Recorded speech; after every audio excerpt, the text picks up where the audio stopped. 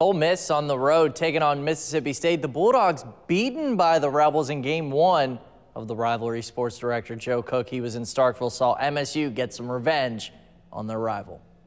The Mississippi State Bulldogs coming into this game, coming off that bad loss to Florida. What better way to get back on track than getting a payback win over your rivals? And guess what? They were able to do that today at home right here at the Hump.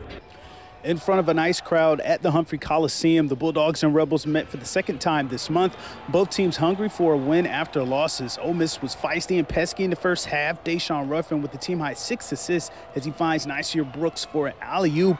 MSU tried to create space, so the Rebels were right there. They went on a 13-2 run, led 33-30 after Matthew Morrell 3. He led the Rebels with 14. MSU closed the first half with a 1-point lead after a strong take from Iverson Molinar.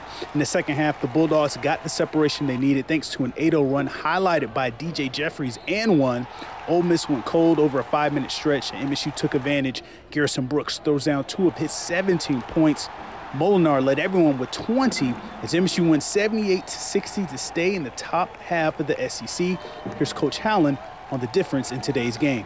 We only gave up 2 points on fast breaks from them tonight. So that was huge. To only give up 2 points. And if you're able to get them to play where they have to try to score on you 5-on-5 versus in the open court, it's always huge. That's something we emphasize every day. They just toned up a physicality in the second half that we couldn't match. And that's happened to us against Auburn, Tennessee, and Mississippi State.